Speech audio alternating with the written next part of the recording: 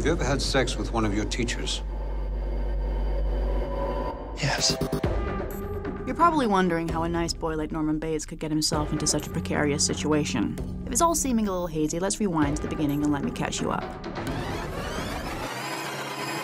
Okay, keep going, keep going, keep going, keep going, keep... Oh, there, stop.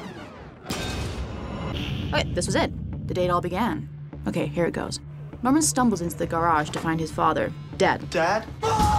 Norman seems conspicuously unfazed. They move to White Pine Bay to start over. We own a motel, Norman Bates. Norman goes to school where he meets the town it girl, Bradley. You're different, aren't you? Myself. Do you have some sort of chronic illness? And of course, the curiously inappropriate Miss Watson, who shows no interest in hiding her affection. Norman comes home to find Norma being raped by the previous owner of the house, Keith Summers. Norman smacks Keith in the head with some kind of iron thingy, which gives Norma enough time to tie Keith up and plunge a knife into his belly about 10 or 15 times.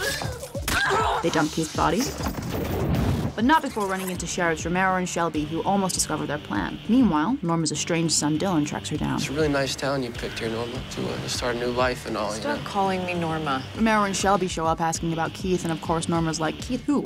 Norman? Oh. Norman passes out right into Miss Watson's arms. Then he announces to Norma that... I kept Keith's belt. You know what you have to do, don't you?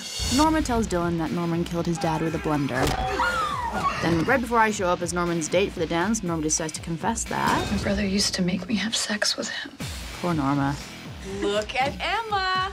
Norman and I go to the dance. He stares at Bradley all night. I leave. Norman walks home in the rain, gets picked up by Miss Watson. Come on, get in! And she takes him home to get out of those wet clothes.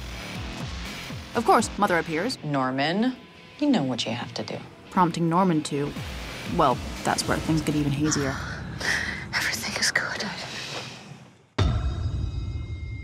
Season 2 begins with Norma getting a call from school. Hello? Miss Watson is dead.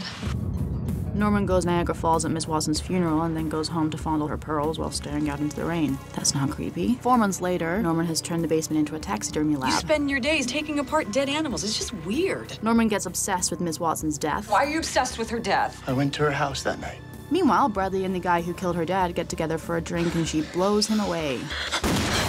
Norma researches blackouts, Do you know anything about blackouts? finds Miss Watson's pearls under Norman's bed, and discovers her rapist brother, Caleb's in town. But wait. I'm not gonna let him hurt you! There is more. Caleb is his dad.